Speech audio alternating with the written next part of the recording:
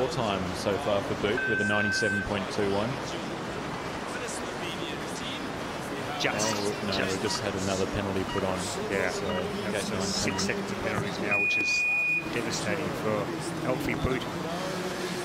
This is the guy who I think would be favourite for the gold medal, Nejc Polencic from Slovenia.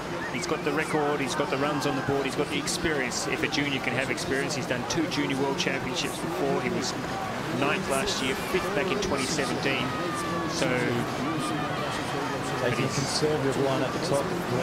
Yeah, he probably looked at how everyone else has gone and knows he doesn't have to do anything too drastic to be in the show here.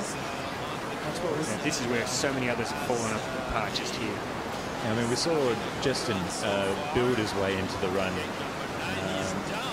So he's 1.5 seconds down, but that is flying, but he's touched the gate.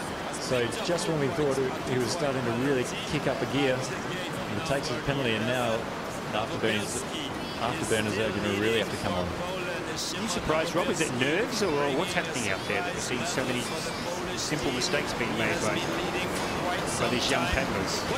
Yeah, I'd say a bit of nerves. The water does change, particularly at the top. He's nailed that time. Wow, as ever. So even though he had a touch, he's taking some nice, short, fast